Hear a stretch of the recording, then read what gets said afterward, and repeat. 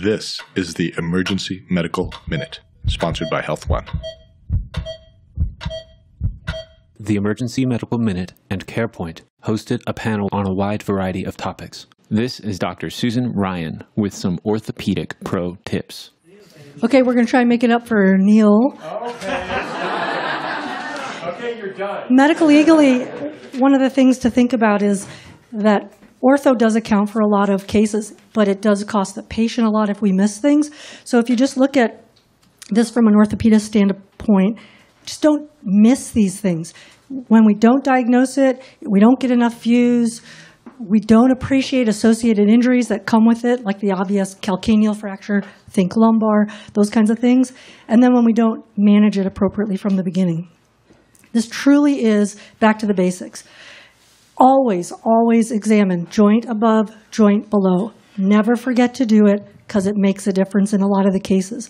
And always remember to document your neuro exam. People sometimes forget to do that. Oh, it's just a wrist fracture, whatever. Well, if they have a sudden medial compartment syndrome, you need to have documented that from the get-go.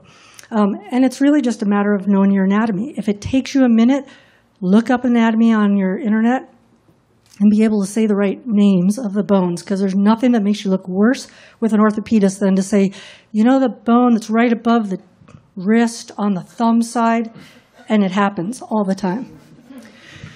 At a minimum, you want to have 3 views, and everyone always wants to say, get the other views from the opposite side. You actually would be better off to get more views of the same side that's injured. Just rotate it a little bit more and see if you can tease it out. Try adding a stress view if you're worried about a scaphoid or scapholunate injuries, the clenched fist. We'll go through that. When it's a real subtle fracture, remember that 73% of CT findings can pick them up, but MRI's 100%. It's just a matter of time. You know, it's hard to get them sometimes, at least for us at Rose. And if you have to, snap a picture from the computer and send it to your rad or to your ortho. So really fast, don't forget all the components to naming fractures. Name the bone right, the location. We always go proximal, mid, distal. Whether there's angulation, displacement, which is in the long axis, whether it's open, closed, obvious, if there's neurovascular compromise. Those are some of the names of them, but I don't want to spend a lot of time on that. Apophyseal injuries, they can trip us up a little bit because we maybe don't see a lot of kids in some ERs. Osgood-Schlatter, everyone remembers, is the tibial tuberosity. But the mechanics are the same. The ligament is stronger than the bony attachment. So you're going to start to see it pull in places where there's a lot of load. So patellar tendon, as we get a growth spurt, pulls on that. So it gets a little torn away, and it looks pretty ratty. Sever's disease is the same process on the calcaneus. So if you get an x-ray of it, don't freak out, because most of the time it's just Sever's disease. It's just really fragmented looking. Don't forget about the kids, even up to 20, because the ischial tuberosity is the latest to close on that. But people running, doing some like kickboxing move, you can get somebody that suddenly gets avulsion of that apophysitis. And it can be really debilitating. It's not going to be an enormous medical legal thing, but it would help if you let them know it's going to be a while before they weight bear. The 5th metatarsal fools a lot of people. Its growth plate is oblique, whereas most are transverse to the long axis. But when you see an oblique, what looks like an avulsion off the proximal 5th, where the extensor perineal brevis attaches, that's where it pulls. That's just a growth plate. But if it's transverse, that's the fracture. Okay, Fuchs injuries are a big problem with missing things. So we're not going to go at all through distal radius, common radial fractures that you see, even Smiths, the reverse collies. But think about scaphoid. A little trick to tease it out is if you can get to that volar surface and then open it up, you can feel the edge of that scaphoid. So if it's tender there, get the extra view of turning the wrist. If you can axially load the thumb, that makes a difference too in fractures. And remember, that's got the reverse blood supply, so it's going to be more likely to get avascular necrosis for the proximal injuries.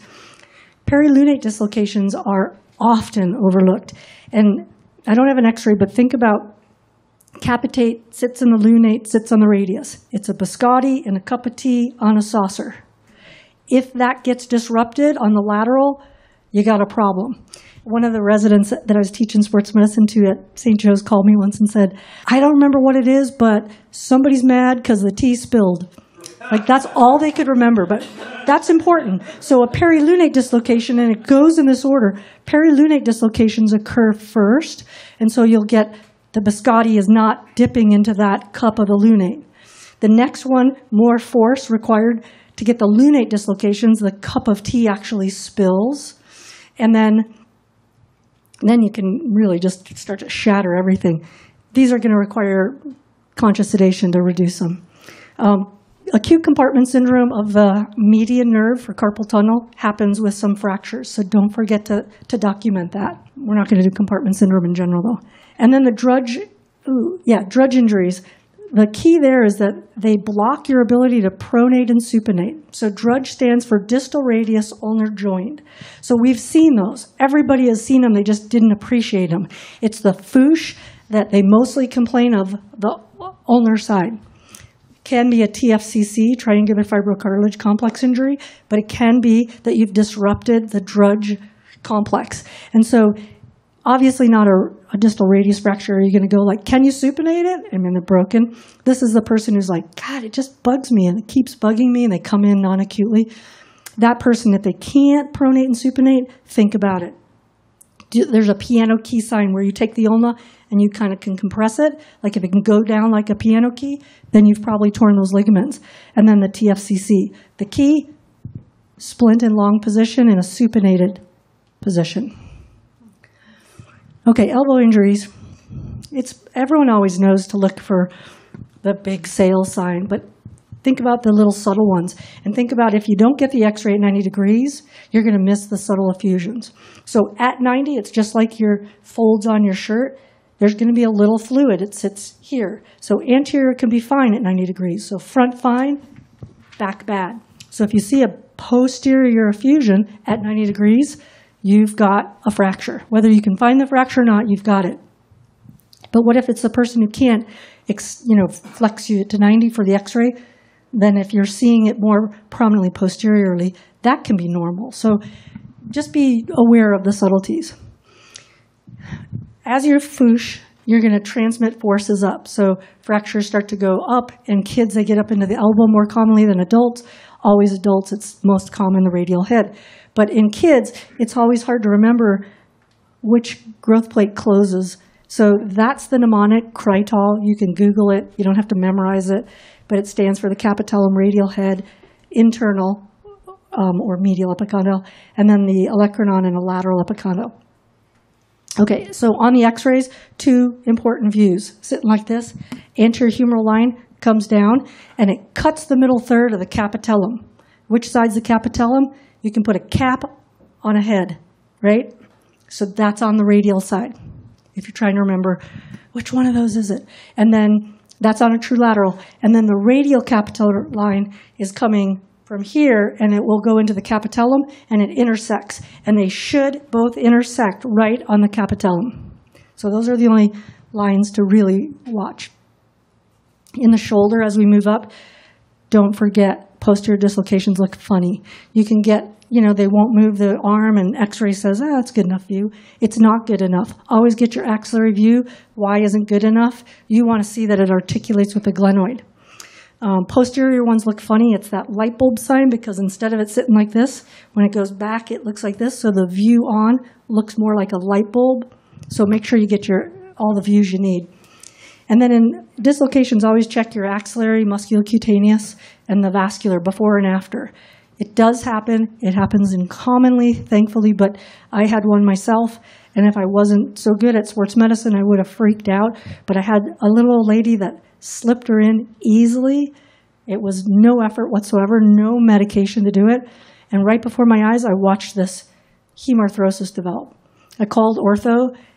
They're like, meet me in interventional radiology.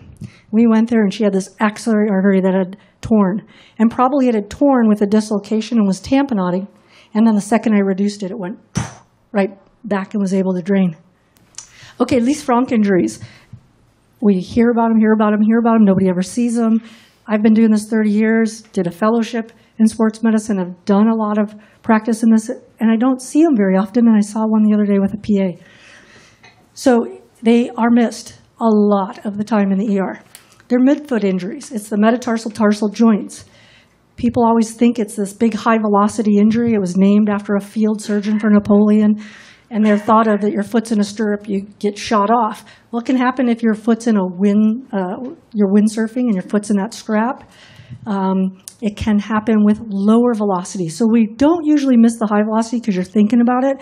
The low velocity ones are, I'm laying in a scrum pile in rugby or football and someone steps on my foot. So I'm prone, they step on it, and it forces it into a forced plantar position and externally rotates. The other time you see it, and that's what this guy was, he stepped off of a curb, didn't even think it was that funny, and he couldn't put weight on it. Came into the ER, got a diagnosis of gout, cellulitis, sprain, and then I saw him and we MRI'd him and all of his ligaments were totally torn up, no fracture. So always have that suspicion. If you do see the flex sign, which is a little avulsion at the base of the second metatarsal, or you see big bruising on the plantar surface, it's much more suspicious of an injury. Okay, the syndesmotic injuries of the ankle. No one's going to miss the ankle fractures generally, but the sprains, the high ankle sprains, can be really devastating to people. They take 8 to 12 weeks to recover.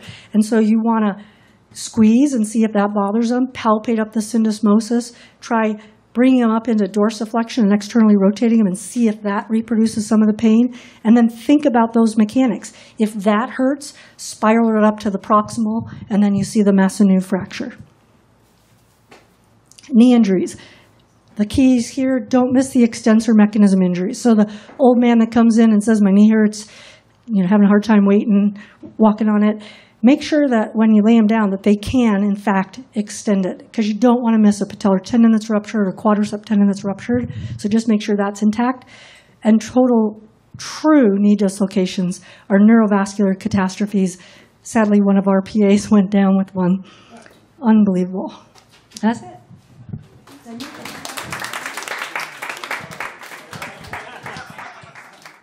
If you enjoy the Emergency Medical Minute, please help us out by rating us on iTunes.